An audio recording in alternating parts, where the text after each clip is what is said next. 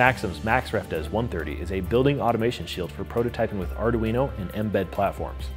The board includes 10 analog outputs and separate 4 to 20 mA input and output current loops. A one-wire master enables easy expansion of the capabilities, including the addition of Maxim's MAXREFDES131 grid-eye sensor board, which can be used to add cost-effective presence sensing, people counting, and gesture feedback to your design. Daisy chaining and remote placement allow multiple sensors to be placed throughout a building.